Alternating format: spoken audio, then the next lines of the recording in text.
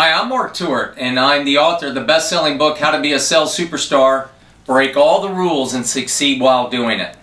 I want to talk to you about Chapter 11, called the Johnny Carson Principle.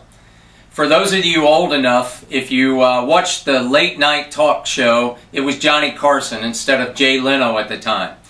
And the reason I call this the Johnny Carson Principle and how it relates to sales, the people that were interviewed by Johnny Carson, the celebrities, the sports stars, people in the know that were on the show, they always said that it felt like a conversation. It was conversational. It wasn't an interview. It wasn't a TV show.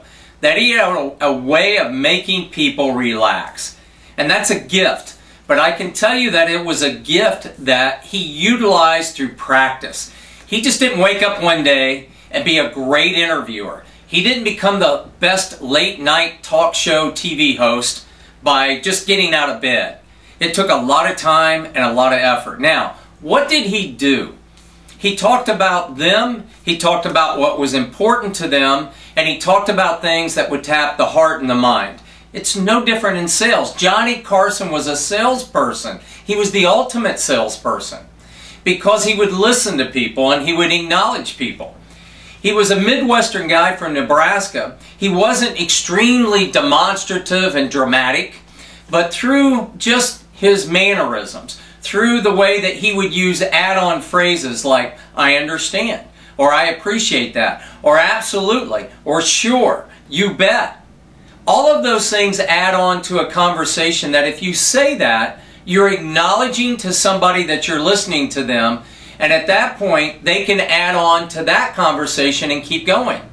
It's a little acronym that I use called EARS, E-A-R-S. Encourage somebody to speak by asking them questions. You acknowledge them by using those add-on phrases, by nodding your head slowly. I understand, I appreciate that, sure, you bet, absolutely. I can see that, I appreciate that. And then from there you use the R of EARS, which is respond and repeat. Respond back using those phrases, but also repeat back the key phrases that somebody has said to you, or just repeat back their statement and acknowledge that you understand it and you hear it. That tells somebody that you're actively listening. And the S stands for save.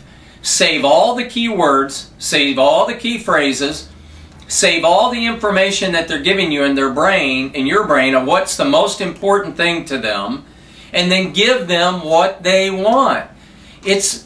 Selling is easy. We make it hard by trying to sell something. People love to buy, they hate to be sold. That's an old phrase, but it's true. All you really have to do is allow somebody to buy by listening to them, repeating back what their problem is, agitate it, and then solve. It's an age-old process of selling, but it definitely works.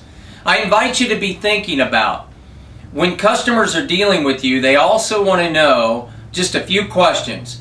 Who are you? Why are you the better choice? And what does that mean to me?